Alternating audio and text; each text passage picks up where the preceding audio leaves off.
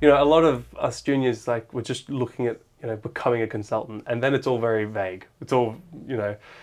So what would your goals be for the next 10 years? Yes, I think it's still that kind of, I'm still on that kind of journey at the moment where I'm trying to find my own core and trying to find the purpose, my own purpose, to be honest. It sounds a bit silly, but No. It's so good to hear, because identity is complicated. Yeah. And people simplify it, especially for doctors. I'm a doctor. That's your identity. No. Yeah. So can you break that down? Yeah, so sure. You're trying to find your kind of deeper purpose in life. And, yeah. So it's and very. seeing how you can make ICU work with that. Yeah. No, it's very interesting. So I went to Harvard I'm going to Harvard for teaching at one of the educator courses for last 3-4 years. And we did one workshop at the fellowship in museum educators. And one of my friend who's from Pennsylvania, he brought masks. And he just like a plain blank masks. And he now uses those masks to kind of ask yourself to how your professional identity develops over the period of time, starting from medical student to the consultant level, and how it still keeps continuing, kind of thing.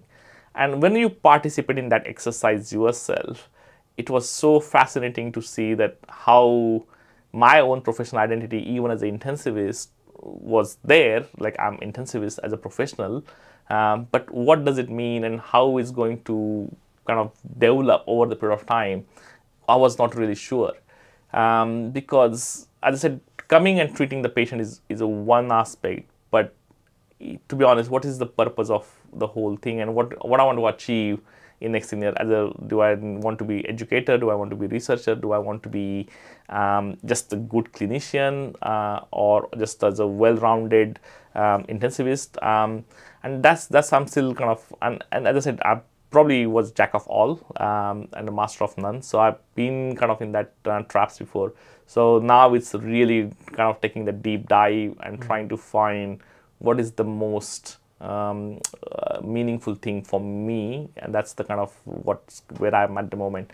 I'm doing my PhD in a more in the working memory and emotional side of things, trying to find out how the emotions interact with your working memory resources. Wow! In a clinical context? Yeah. So initially to explore that in a non-clinical context, but more mainly around it is more of a education psychology, right? And trying to underpin some of the cognitive load theory and then principles of cognitive load theory.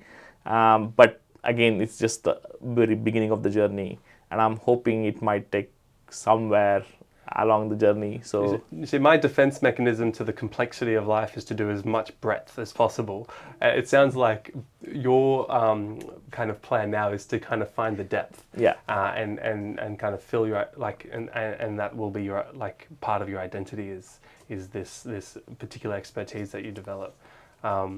Whereas I feel like if you just stay wide enough, at least one of those things the mix will just kind of, I don't know. For me, actually, it's love. You know, I just love my partner. I love my friends. I love my family, and you know, I find that helps me a lot. Yeah, but I guess when you are at your career level, I think it's always good to have the breadth of experiences. Yeah. And I think as you grow more and more into your own specialty, and you can become more niche into your specialty, then it's always good to then do a deep dive. And I think that's how you become more useful to the world. That's right. That's right. And again, sometimes, and it's also accepting that you won't be able to do everything, and even that realization is quite useful. Yeah, that's right. You have to not choose only what you do, but choose